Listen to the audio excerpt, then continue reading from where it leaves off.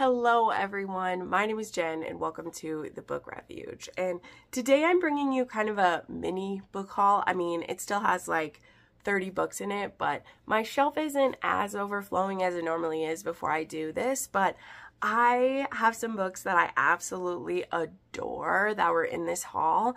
And I've shared before, like, the way that I remember which books I haven't put in a haul video yet is they are on a cart in my bedroom, and when the cart is full, then I do a video and then I can put the books away. Well, I want to put these books away because I've been cleaning up and getting, I mean, it's almost spring cleaning time, right? Crossing my fingers. And so I want to put these away. So we're doing a haul with not as many books as I normally would do in one, but like, that's okay. Less editing for me to do on the video anyway, right? So I think with this one, today, I'll start with some books that were sent to me, some books that I bought because they're either for like videos that I'm going to do. I also have new releases that I've purchased, so we'll just go through everything. So let's start with a book that I received on Sunday, and it was just such a sweet surprise. I posted about it on my Instagram because I was just very touched by this author who they said that they had noticed some sales in their book go up, and when they looked up, they saw a video that I did about their book, and so they sent it to me, a signed copy.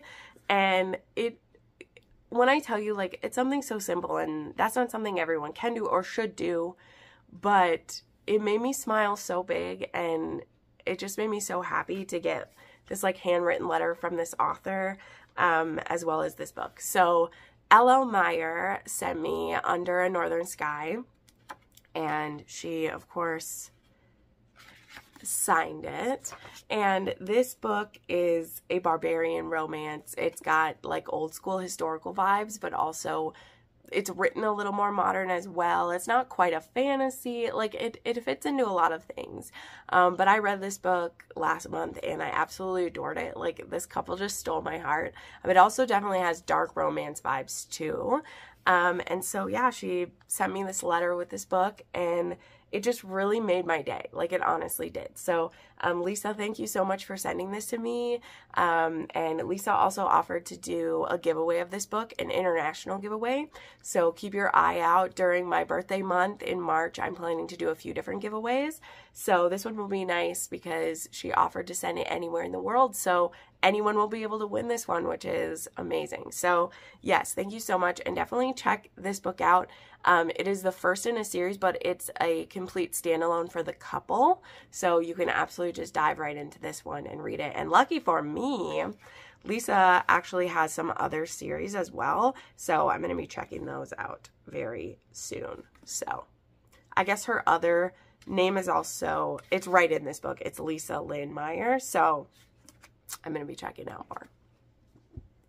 Then I had a book sent from me from the author as well. And this one, I am super intrigued by this one. It seems like a dark academia novel. This one is called Darling Descent, and it's by Leanne Hart. And Leanne had said in this one that, hold on, let me see if I can read it. The cursive is beautiful, but it's bleeding a little bit. So this one is a dark romance, and I wanted to reach out with this, and I hope you enjoy it. And so this one is about Keena O'Callahan, and she is hopefully going to get a mentorship with this doctor. But it turns out that she had actually seen him at confessional at Mass before then, and then there are a secret investigation, and she fails, but in the heat of her secret investigation, she fails to see that she's his next subject. So I don't know what that means, but I love this cover, and I love a good dark age gap romance. So, and I got a bookmark with it. So Leanne, thank you so much for sending me this, and I am genuinely intrigued by this book. I never promise an author when I can get to it, but I'm intrigued by that one. So This was sent to me by Brie. I actually won a giveaway that she did for this one, so I don't know too much about it at all, but it's Don't Tease Me by Renee Rose.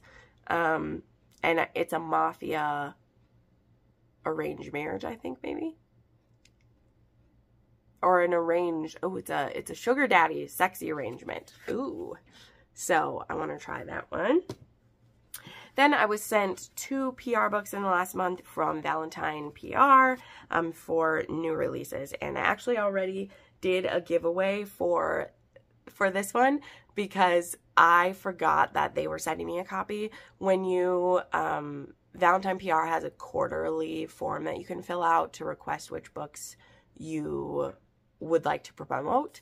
And I forgot that I picked this one. So I had bought myself a copy, and then I also got sent one. Had a nice little sexy art print and a bookmark.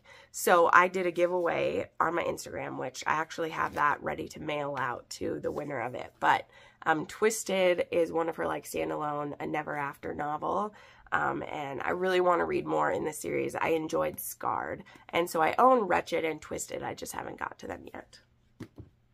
And then I also was sent Promise Me Always by A.L. Jackson. This is book 4 in her Redemption Hills. This one's the flower cover. I actually am reading the second book in the series right now, Say It's Forever. So I want to get to this one soon. There are audiobooks for these, which I love, so I'm listening to it. But then I got a bit distracted by some of the other books I'm going to show you here. But I want to read more A.L. Jackson. I think her books are beautiful, and her writing is so, like, lyrical. Like, when you look at the page, it's just very, like, lyrical and soothing. And so sometimes that can throw me out, but sometimes it's amazing. All right, then I have some books from like book boxes and special editions here. So I did get my Renegade Romance for January, February, and it was Regina Abel. And I haven't been this excited for one of these boxes since like the Tiffany Roberts one, because I really wanted to read more or any Regina Abel because I know how much Brie loves her. And these 2 covers are gorgeous. There is I Married a Lizard Man, which this is the first book in, I think, the Prime dating agency. Is it? Yeah, the Prime mating agency. So, and there's also a pretty print of it. Love it. And then this cover of Mistwalker is great. It's also like a little bit textured too. It's really cool. And this print is mostly safe for work. There's no peen or anything, but the Mistwalker one there. So very excited about these. I want to get to these ones soon. I want to do like a monster romance like binge or something. I had the pin in my hand and I like, oh, it's over here.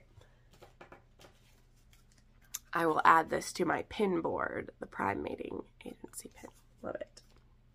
All right, then I have some Sam Mariano books. So Sam has opened her signed book form every now and then, and every time I end up buying a couple more books to add to my collection. And this time I grabbed 3. She had her Christmas collection up, which has 3 books in it. There's Wrapped in Red, How the Hitman Stole Christmas, and Mistletoe Kisses, and neither Mistletoe Kisses or How the Hitman Stole Christmas have I read yet.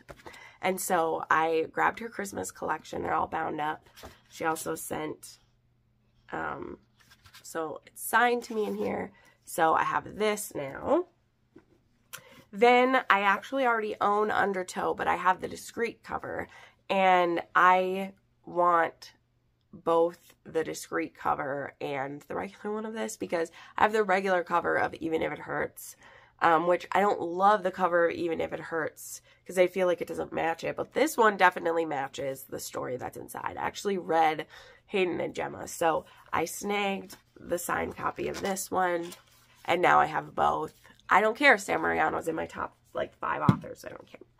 And then I wanted to grab the mass market size of this before it's unpublished, and it will be republished to fit into the other series. I'm actually going to be reading this in March, but Sophie's Surrender is going to be unpublished, and it won't be back for a little while because it's going to be like changed up just a little bit when it isn't under Laura Lovett anymore as well. This was a co-author that Sam did with Laura Lovett to help launch her. So I have this signed copy by both of them, and I just love this. Even though it doesn't fit with other sizes, eventually this book will be in a big size, but this is like a limited edition basically because it's not going to be around for much longer. And then I do have a copy of How the Hitman Stole Christmas that I paid quite a pretty penny for because I was able to get the Fabled Knights copy of How the Hitman Stole Christmas. This was done by Fabled Knights Co. And so I was able to get this on Mercari. Because you know what? Sometimes I end up spending ridiculous amounts of money as well. I just thought this edition was so fun. It has like the handcuffs on it. There's the underneath of it. It's this interesting pinky color. I don't quite know how I feel about the shade. I thought it was a bit brighter red, but I love having this. I love this hardcover. And the pages are so cool. Like, look at the print on it. That like digital print there and like the inside. So this is so cool. I'm thinking of doing kind of like a Christmas in the spring. I don't know if I'll do it as like a readathon or something, but I want to read this book. I also have Holiday Hoax that Maggie Cole had sent me. And so I maybe want to do that because I'm rarely in a mood for Christmas books around Christmas, but then I get the urge for it like later on. So that might be fun to do, kind of like a Christmas in the spring or something. All right, then I have my book box for October that I finally got. I have finally canceled my book box subscription because I wanted to keep it until my December box, because I want to get Between Wrath and Mercy is getting a special edition.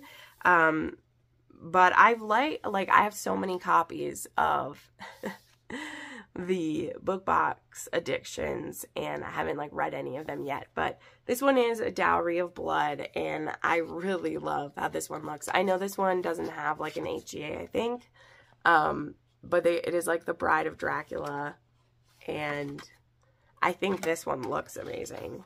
I don't know, but I remember when this was going around and people were reading it. Look at the... So maybe next October I'll give this one a go and see how I feel about it. Ooh. But, I mean, it certainly is beautiful. That's for sure. And then this I was just able to order off of, uh-oh. That tickle in my throat refuses to leave. You will be able to just order this off of Amazon, so you can have this too.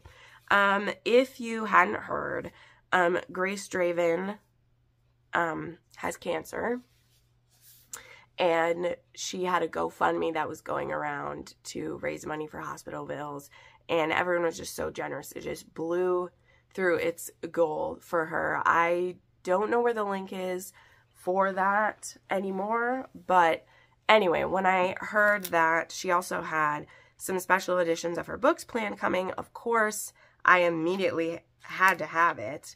I ordered it just the second that it went up. But she has this beautiful volume of the first two Wraith Kings done. So it says volume 1, and so it has Radiance and Eidolon, and it's just hardcover. It's just beautiful. I will have all the editions of these books if I can. It has a foreword by Alona Andrews, which is awesome.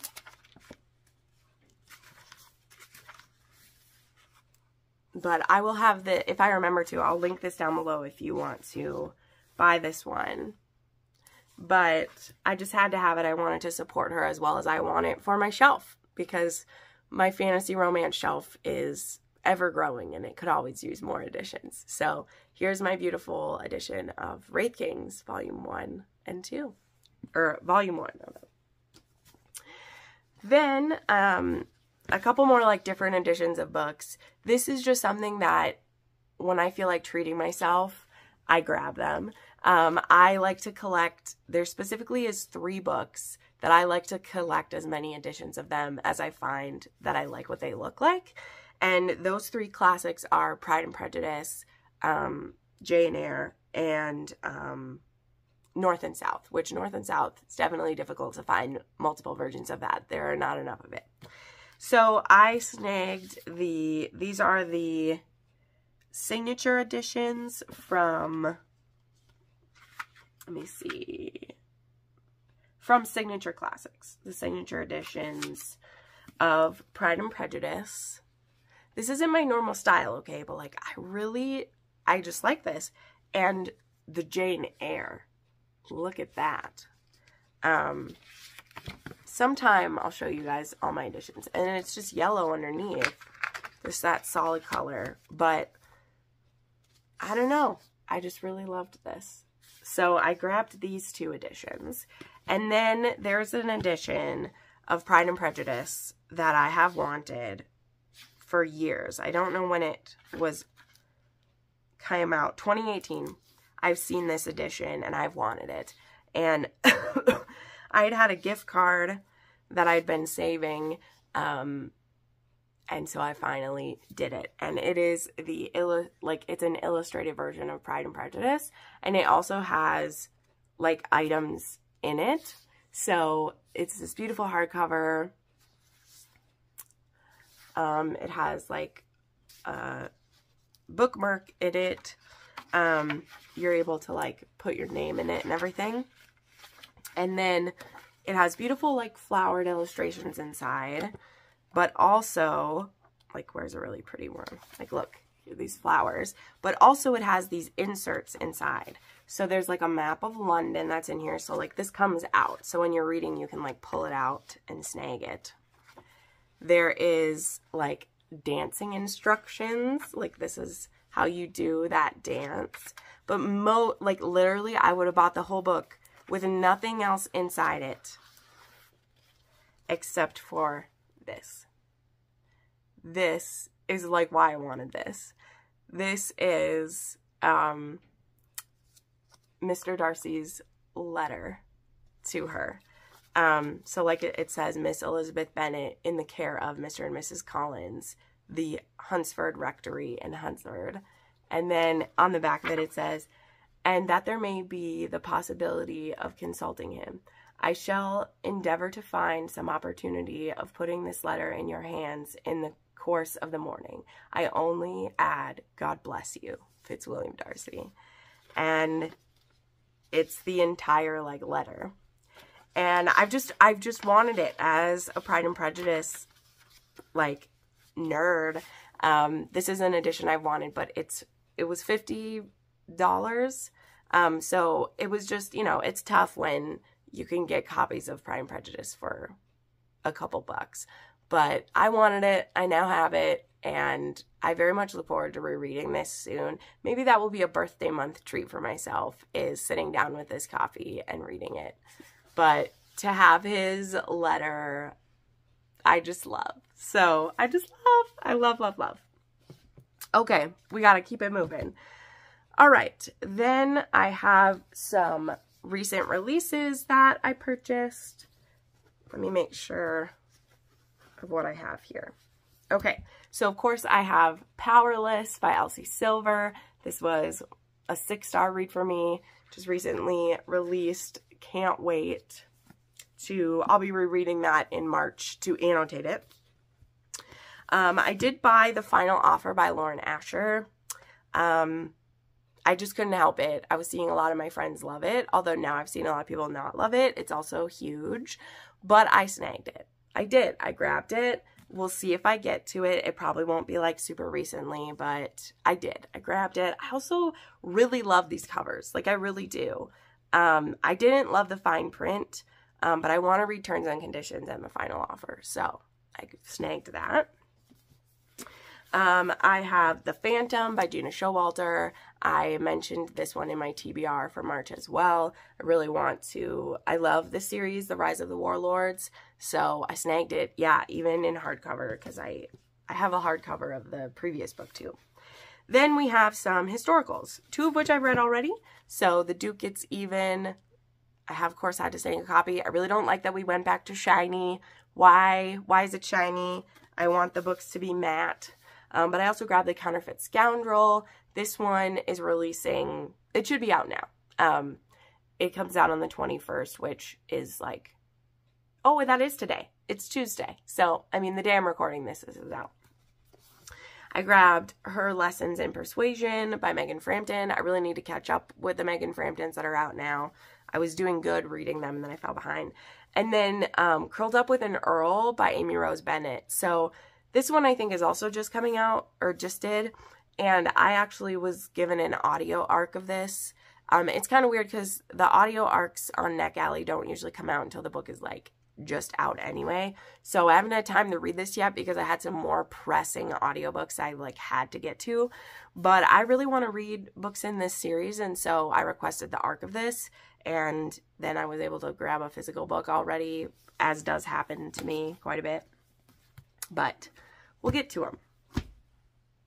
Then I also, this one isn't a new release, but when I saw another copy of A Grey Straven, this one was put into my, this one was at Barnes & Noble. I grabbed it because I do own another book in this series too, but I haven't tried reading the Fallen Empire series yet. I will. I have The Titan's Bride 1 and 2. I've already read both of these and reviewed them. This is a kind of a fated mate scenario, but also like a captor-captive kind of. This human college student gets stolen by a Titan and finds out he's his bride, but he's never even been with a man before, let alone a man with a gigantic penis. So these are erotic manga, but I love them. I'm so charmed by, I think it's Kyoshi. Yeah, Kyoshi and Caius. Like, I'm so charmed by them, and I can't wait for the 3rd volume to come out. Then I grabbed the 3rd volume of Outbride, The Beauty and the Beast. I've only read the 1st volume, and I didn't love it, but I tend to give manga like 3 to 4 volumes to like snag me, just because I feel like the first foot forward isn't always the best foot. But yeah, I absolutely want to keep trying this series anyway. Okay, just a few things left over here. So first off, I can't remember if I already showed the first one in a book haul. I don't know if I did, but I'm going to show all 3 of these anyway because they're fucking gorgeous. And that would be Daughter of No Worlds, which I read and gave 5 stars. Absolutely adored it. Children of Fallen Gods, which I gave 6 stars. Absolutely adored it. It's fantastic. The audiobooks are epic. And then we have Mother of Death and Dawn, which I haven't got to yet. I will either be getting it to at the end of February or in March. It's happening. It's happening as soon as I can make it happen. But as you can see, very large. I still have Sarah J. Maas books to read and a few other I have to get through. But then I'm having a date with Tasana and Max, and I can't wait to get to it. A couple of other little books that I snagged. I grabbed Taste by Melanie Harlow. This was the last book in the Cloverleaf Farm series that I was missing, so I snagged this for myself. I grabbed God of Wrath, which I have already read and reviewed as well. This is probably my least favorite of the 3 so far, but I still enjoyed it, and I'm really liking this series, and I can't wait for the next one. So I've just loved these crazy books. Like, I've really enjoyed these so much. And then the last 2 books I want to show you are on my March TBR. One of them will be an exclusive review to my patrons, so definitely check out my Patreon if you'll want to know my thoughts on it. But in March, I plan to read Mile High by Liz Tom Ford and The Right Move. I just got these in. They're so beautiful. They're so beautiful, and The Right Move was a slam dunk for my patrons. They picked this book for March, and so I was like, well, I want to read both, so I'm just going to buy both of them and we'll be ready to go. So yeah, there we go.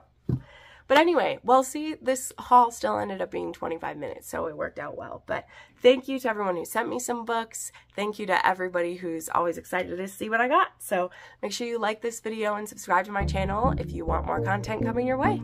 Thanks so much, friends. Bye.